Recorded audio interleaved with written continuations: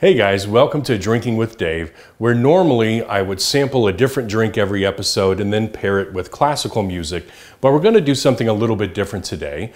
We're making a cocktail, and one of the things I like about cocktails is it leaves a little room for interpretation or improv. So today we'll be pairing this with jazz. It's time to make an old-fashioned.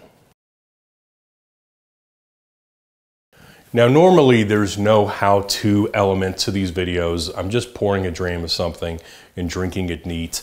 And in the process I might talk about the history or the specs.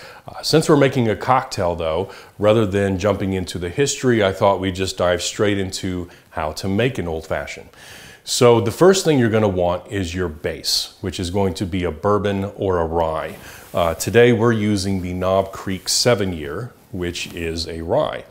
And I like Knob Creek because it's flexible. Some whiskeys make good mixers, but they don't really stand out on their own as a good sipper. Other whiskeys are great on their own, but you would never want to throw them into a cocktail or mix them with something. Knob Creek is either or. You can drink it neat and it stands well enough by itself. You can also use it in a cocktail, and I think it's a good mixer. Now, some hardline traditionalists will say that you need to make an old-fashioned with a rye. I'm not one of these. I will frequently make old-fashions with a Knob Creek 9-year, which is actually a bourbon. And more often than not, if you go to a restaurant or a bar and you order an old-fashioned, you'll just as frequently get bourbon. And I think that's perfectly fine. Really, I say if you want it a little sweeter, use bourbon. If you want it a little spicier, use rye. So that's going to be your base, and I'm going to go ahead and pour 2 ounces of that. Now, to add the sweetness, there are 2 ways you can go. One is to use a sugar cube and muddle it down, and the other is to use simple syrup, and that's what we're going to be doing today. Personally, I'm not a fan of sugar cubes because it gives the drink a granular texture. Some people like that, some people don't, so it's really up to your personal preference. And for the simple syrup, I would say no more than 1/4 ounce. Otherwise, you're going to be getting into the territory of too sweet, which, if you like that, it's fine. If you're serving others, they may or may not like that. And then if you want it even less sweet, I would say you could probably go down to 1/8 ounce as well. So at that point, you're going to want to add the Angostura bitters, 2 to 4 dashes. And I'll actually buy 2 bitters and I'll use them both. And what I'll do is I will use 2 dashes of the regular Angostura bitters, and then I will use 2 dashes of the orange bitters. And the latter is really important to me because it's really the only way I'm going to get that characteristic orange flavor most of the time, because it's rare that I have oranges here at the house, although sometimes I do. At this point, you've got your bitters, you've got your simple syrup or your sugar cube, you've got your base. Some people will add a splash of water at this point. Really comes down to preference, although I think that's probably even more relevant if you're using actual sugar. But at this point, you're going to want to go ahead and stir the drink, and you're going to want to stir it for at least 30 seconds. It may seem like you're stirring for a long time, but you want to make sure it's really mixed in there nicely. And then once you've stirred it, you're ready to add ice and garnishes. So I will use a square cube for this, and you can find square ice cube trays online pretty cheap. And for garnishes, if I have oranges at the house, I can use an orange rind here. And nowadays, it's common to use cherries, even though that's more traditional with a Manhattan. But I like the cherry touch, and so I usually keep cocktail cherries here at the house. And I do recommend the cocktail cherries over the maraschino cherries.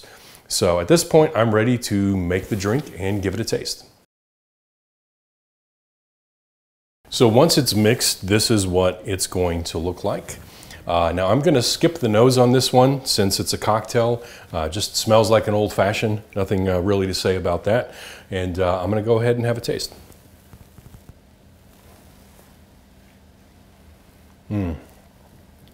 It's delicious. It's not too sweet, not too bitter, well balanced. The 7-year is a little spicier and more grain forward than the 9. Also a little drier, but still really good. With that said, I do think I prefer the Knob Creek 9-year bourbon because this one is just missing those characteristic brown sugar notes that you get on the 9, and I really like that in an old fashioned. But with that said, this is still a good mix, a great drink.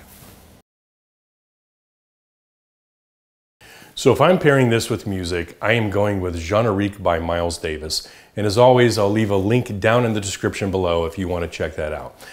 This piece is pretty unique in that it was entirely improv. Miles actually recorded this for a 1957 French film by Louis Malle called Ascenseur pour l'échafaud, which translated means elevator to the gallows. And he basically improv the entire score to the film. What they did is they brought Miles into this recording studio with this jazz combo. And the studio had a large theater screen.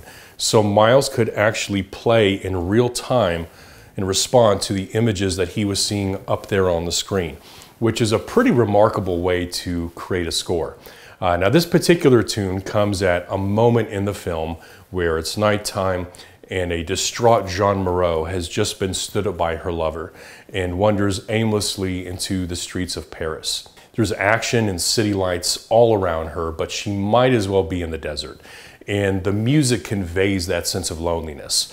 It's haunting, it's melancholy, yet there's a tension there at the same time. Behind that loneliness, there's a hopeful longing for what could still be. And the blend of those things reminds me of the balance between the sweet and bitter elements of the old fashioned. Miles also settles on diminished fifths quite prominently and really lingers on them in a way that's not common. Diminished fifth in music, it's a sound that really clashes against the chord, and so normally you'd move by it really quickly. But Miles really prolongs it, you know, you know, and in the process of dragging that out, it creates tension and intrigue. Whereas the way that he plays around with sixes creates a quieter tension. And to me, that quieter tension, that would be the simple syrup. That would be the sweeter element. Whereas those diminished fifths, those are your bitters inside of the old fashioned. And that juxtaposition of those two things creates something absolutely delightful. So I would say if the old fashioned had its own tune, I think this is that tune. So check the song out in the comments. Let me know what you think.